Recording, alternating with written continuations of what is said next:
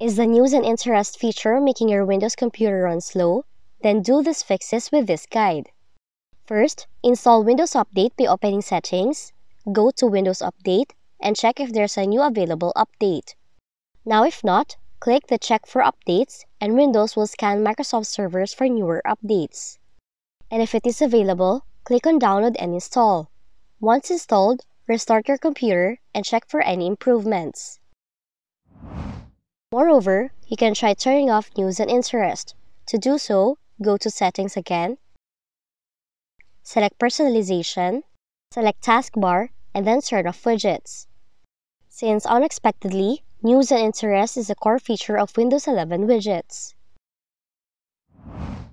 And for your last resort, disable News and Interest using Group Policy Editor by opening gpedit.msc on your Windows Start menu, navigate to Computer Configuration, select Administrative Templates, go to Windows Components, and select News and Interest.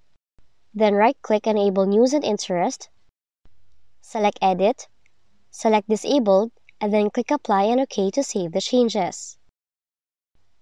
So that's a quick fix if your News and Interest have high memory and CPU usage in your Windows 11 computer. So that's a quick fix if your News and Interest has high memory and CPU usage in your Windows computer. If you found this video helpful, kindly like and subscribe. You may also click and turn on the notification bell so you can be notified from whenever we release new videos.